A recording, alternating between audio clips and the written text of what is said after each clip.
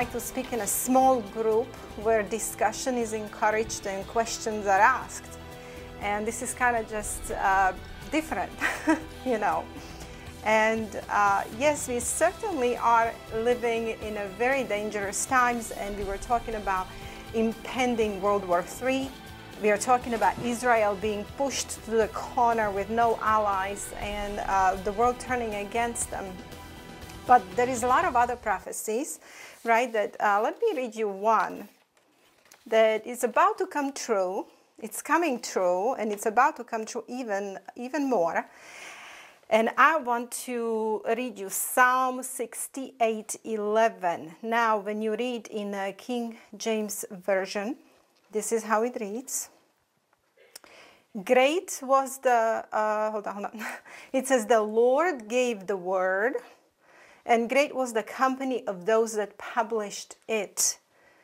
Now, this particular translation does not give justice to these words, because if you read it in Hebrew language, the meaning is better brought out in different translations. So let me read it out of NIV, ESV, NAS, ISV, and all these translations that kind of translated this particular verse a little better. That's how it should read, okay, translated from Hebrew. The Lord announces the word, and the women who proclaim it are mighty throng, or they are mighty large army. Now, this is a prophetic utterance, right? And this is fulfilling, and you can see it in the ministry of Sister Leora here. Coming. This is what this verse is saying. We are coming. Yes. So there is a power that God gave to women. We are coming. And we are coming in a mighty throng and a large army, and we're not there yet, but we are coming, because I believe that women are actually waking up to the fact who they are in the Lord, in their identity in the Lord.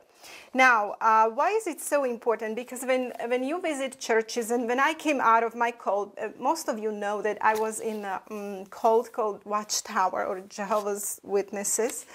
And women are quite suppressed in that cult, and they are suppressed in a lot of cults. And when I came out, I'm walking with the Lord, 4 years old, on very intimate relationship, one-on-one. And I can tell you that there is nobody between me and my Lord. Even though I love my husband dearly, honor, respect him, I will die for him. He's my spiritual brother, my best friend, and my lover. But he is not between me and Jesus. He's not there, okay? This is one-on-one relationship.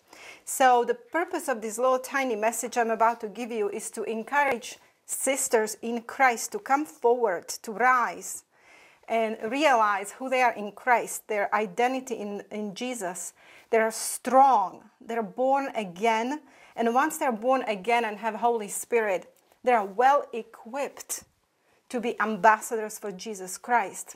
Now, we are finding out that in a lot of churches we are divided on women issues. A lot of fundamental church doctrines are saying that women are not to have ministries, that they cannot speak publicly, they cannot teach, they cannot have authority in Jesus Christ, that they are under the men, that they have to obey their husbands, or if not husbands, then the elders in a church, and that their calling in life is different than the calling of men. And we are talking about spiritual life. They're saying that women are to fulfill their duties as mothers and wives, and taking care of house, and cook and clean and iron shirts, and have babies and change diapers, and so on and so on. And they are to find their identity in this, and be basically servants to their husbands and supporters of their husbands, and make sure that their husbands have relationship with God, and there is not hindered relationship between their husband, who is a leader of a home. In fact, when I came out of Jehovah's Witness religion, I went to a local church where I actually got rebaptized. It was in Fort Myers, Florida, and the local pastor said, which confused me, he said that that men are priests of the household. They're priests in their houses. Well, when I met Jesus, I was very excited because it was a supernatural event and he came to my life quite unexpectedly. And I truly didn't believe that I can find Jesus through my husband. So when they teach these doctrines that man is a priest of a home, I see it as an unbiblical doctrine because we are all priests unto God. And even women, when they are born again and find identity in Jesus Christ, they themselves are priests unto God. Okay, so recently I was kind of listening to a lot of sermons done by fundamental groups.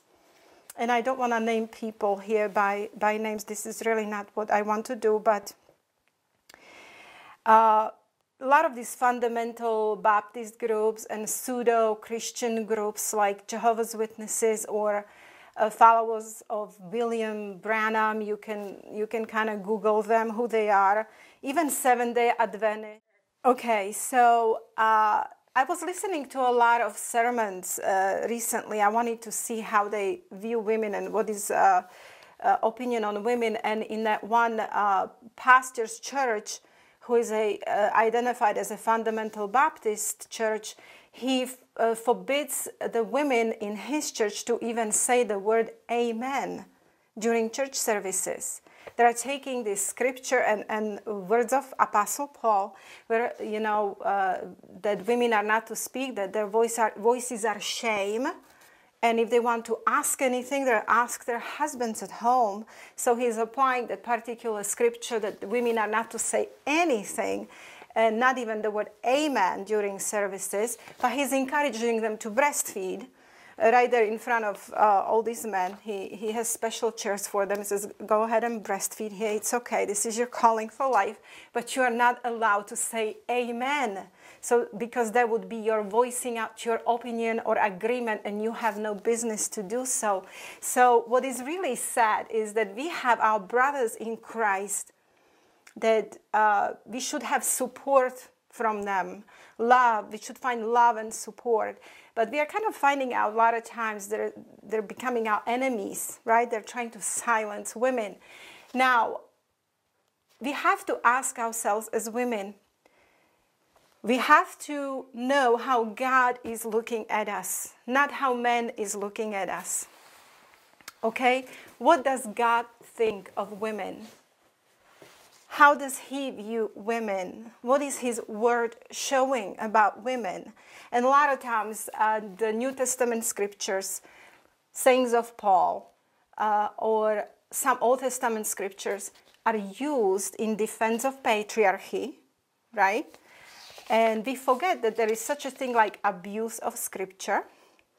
And we forget that when we are studying Old or New Testament, divine God wrote divine scripture by Holy Spirit in divine languages.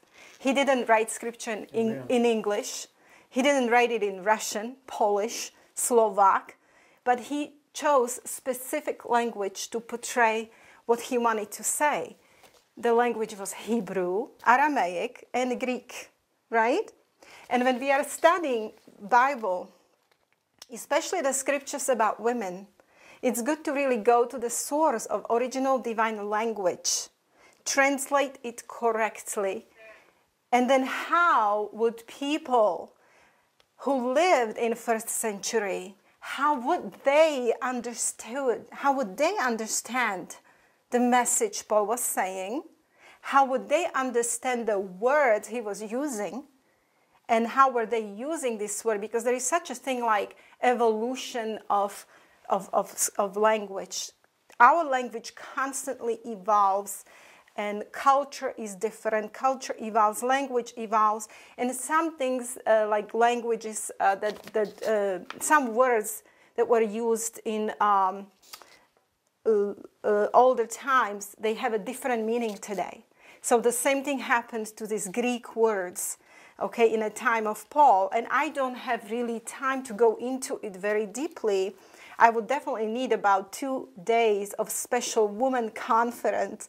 So we would go into every single scripture that they're using to defend patriarchy and silence women in Christ. And we would go and really go into every detail, and we would dig it out and talk about it and encourage this dialogue about it. And I don't have time. I have about 7 minutes left. So what I have decided to do, 10 minutes. Okay, 10 minutes. You give an example. Yes. First of all, we have to also understand when we study Paul, who was Paul? Paul knew Yeshua intimately, and we have to understand he would never go against anything that Yeshua taught. And I want to go to Luke chapter 10. Can you be please helping me? Luke chapter 10, verse 42. Well, let's start at 41. And I'm going to read you a scripture here. Well, I'm going to start at 40, okay? It says, "But Martha was cumbered about much serving, and came to him and said, Lord, dost thou not care that my sister has left me to serve alone? Bid her therefore that she help me. And Jesus answered and said unto her, Martha, Martha, thou art careful and troubled about many things, but one thing is needful, and Mary has chosen the good part, which shall not be taken away from her."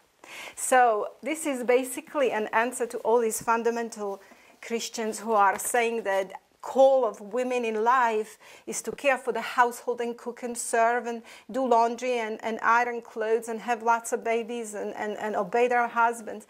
No, our call is exactly what Mary did, is to be a disciple of Jesus Christ, and everything else is in a second place. Because this is what we choose. We choose the good part, and we don't let anyone to take it away from us. Nobody will take it away from us. Okay, so let me keep going. I want to bring to your attention two women and one group of women in the Old Testament today, where let's look at how God deals with women, how he chooses women to do his work. Before you mention that, let me just say one thing, for those listening. We do have on our YouTube channel, Stephen Danoon, we have a section on women, because she's not going in, and this is what's really sad, she's not going into the mistakes that are made in translations. And every single passage that is used against women is incorrectly translated, both in the Hebraic language as well as in the Greek language. And so definitely go and follow that up so you get the information. Okay, so let's go to a biblical examples. And first one, I want to bring out Deborah. Deborah is my favorite example. Okay, let me go here. Who was Deborah? She was a judge of Israel. Her Hebrew name means bee, okay, or a spirited or woman on fire. And the word Deborah, that was chosen for her because when she was attacked, she can sting like a bee, right? Okay. We can find that story in the book of Judges, chapter 5. So I encourage you to guys read it at home.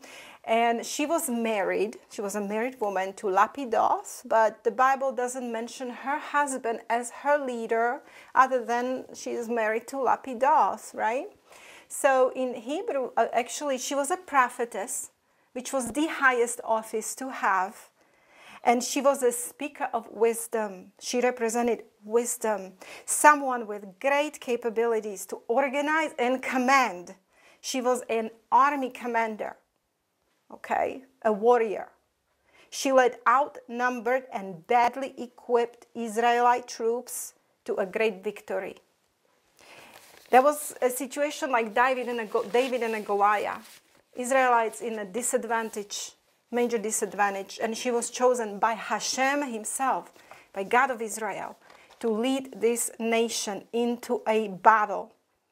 She chose herself the most able military general, man named Barak, and she told him what he must do. And Barak was a godly man, and he was a smart man. He knew that God of Israel is with Deborah, and he listened. He even said, I'll not go to battle unless you go with me, because I know that God is with you. Okay? Deborah relied on God, and she had God of Israel on her side. She tricked the enemy army and drove them onto a land where they were bogged down, and then comes another woman. It was a Jael, or actually in Hebrew you would say Yael, okay? And she used a tent peg and a mallet to kill enemy general Sisera. So she was a national hero to Israel. They were led by Deborah. Deborah led Israel for 40 years, brought the weak nation to a righteous standing with God. She came to power in Israel at the time. Israel had chosen false gods, and they were in a very bad situation. Her leadership has certainly changed everything in Israel for the better. So she stands out in her courage, in her wisdom, in her reliance on God of Israel, an example of faith to all godly women, example of leadership and listening to God and completing the role God has bestowed upon her. And how many Deborahs we have today? I know, Sister Leora, you are a Deborah. You are a Deborah. Now, let's go to another woman in the Bible that these patriarchal circles don't like to talk about, these women. They don't like to bring it out as it is from the Bible. They kind of belittle them even. Okay, and this is a example of Abigail. How many of you know of Abigail? Okay, this is a story from the book of Samuel, 1 Samuel chapter 25.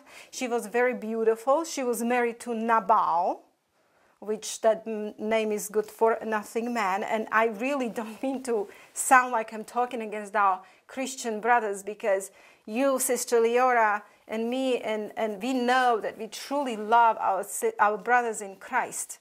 And with this message, I'm not saying that we Christian women are to look upon our brothers any less. We are not above them, but we are not below them. This is definitely a call to Christian women to come to next to our husbands, next to men, our Christian brothers and sisters, come next to them and fight a battle, because this is definitely not a time to be silent. This is not a time to do sandwiches, and this is time for a battle. We are at the end of time, and we need each other, and men cannot do it alone. Okay, so let's go back to Abigail. What happened there? We see that David sent men to and asked Nabal for provisions, because he ran out of provisions, but Nabal refused. And he even insulted the King David. He asked, who is the David? Who is the son of Jesse, right? So David was angry, and what was he going to do? He took 400 men, and he said he's going to Nabal's household, and he's going to kill all males, young and old, everyone. But as his wife heard about it, what did she do? Well, she prepared all the provisions, and more than what David even asked, went to meet David, and she appeased him, right? She appeased him. So was she acting out of her own will? Was she acting out of her own relationship with God of Israel? Certainly. What was the result? The result was that she saved men in Nabal's house. They were not killed. She saved them, right? And the Lord did kill Nabal after all later, and she became wife of King David, right? Okay, and then I want to go to a last example because we don't have time, but I must mention the daughters of Zelophehad. Can you please open up to Numbers chapter 27? This is very exciting story. And I want Steve to take 2 more minutes and explain you the significance of this story from a Hebraic perspective and how it ties to redemption itself. But let me read it to you, okay? When you go to book of Numbers in chapter 27, it says, then came the daughters of Zelophehad, the son of Hefer, the son of Gilead, the son of Machir, the son of Manasseh, of the families of Manasseh, the son of Joseph. And these are the names of his daughters. So these are the daughters. It's Mala, Noah, Hagla, Milcah, and Tirzah. These were the daughters of Zelophehad. I can never say that right, sorry. It's Zelophehad. And they stood before Moses and before Eleazar, the priest, and before the princes, all of the congregation, by the door of the tabernacle of the congregation. I'm going to stop here because where did they stand? They stood in front of Moses, Eleazar, and all the men of the congregation, brave women, in a patriarchal society where women had no rights. And they're coming in front of all these men and they are demanding. What are they saying? Our father died in the wilderness, and he was not in the company of them that gathered themselves together against the Lord in the company of Korah, but died in his own sin and had no sons. Why should the name of our father be done away from among his family, because he has no son? Give unto us therefore a possession among the brethren of our father. And Moses brought their cause before the Lord. And the Lord spoke unto Moses, saying, The daughters of Zelophehad speak right. Thou shalt surely give them a possession of an inheritance among their father's brethren, and thou shalt cause the inheritance of their father to pass unto them.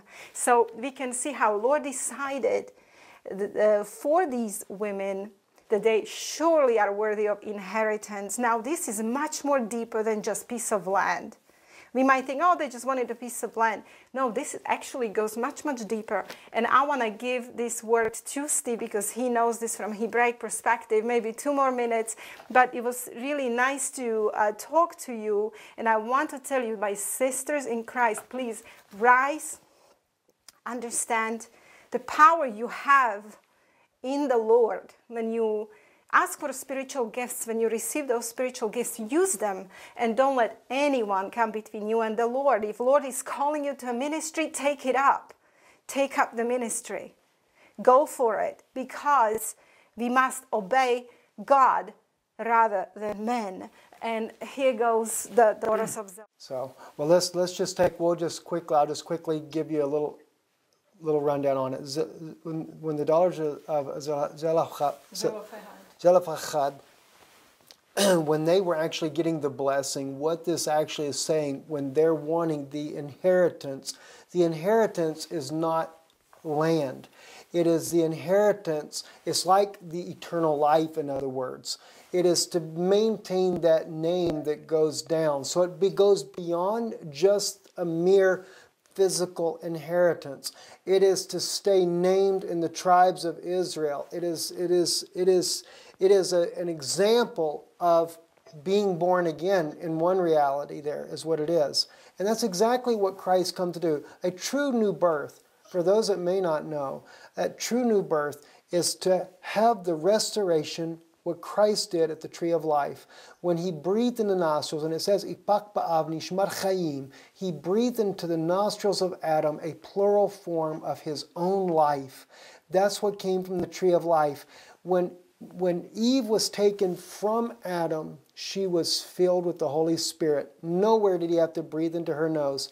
That's what these daughters are asking for, is that they have that same possession. Amen. They don't have to get it because of their daddy. They got it because they get it from God. Yes. And he's the one that breathes the eternal life into you.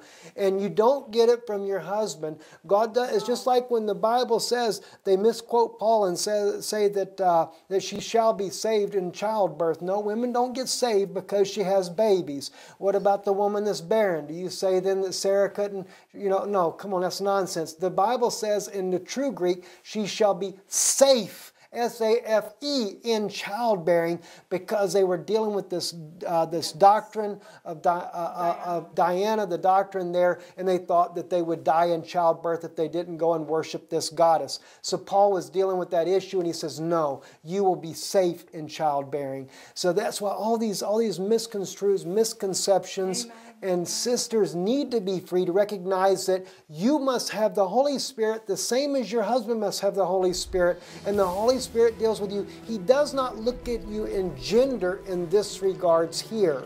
Okay? In fact, John the Baptist was a type of Eve. He types the true bride of Christ.